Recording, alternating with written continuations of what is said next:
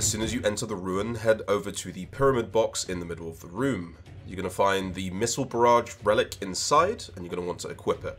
Before you move on, destroy the slab to your right to find the first chest in the dungeon. After that, destroy the door and make your way to the next chamber.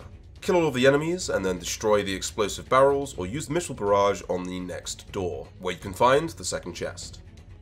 That's it. Subscribe for more Tower of Fantasy content.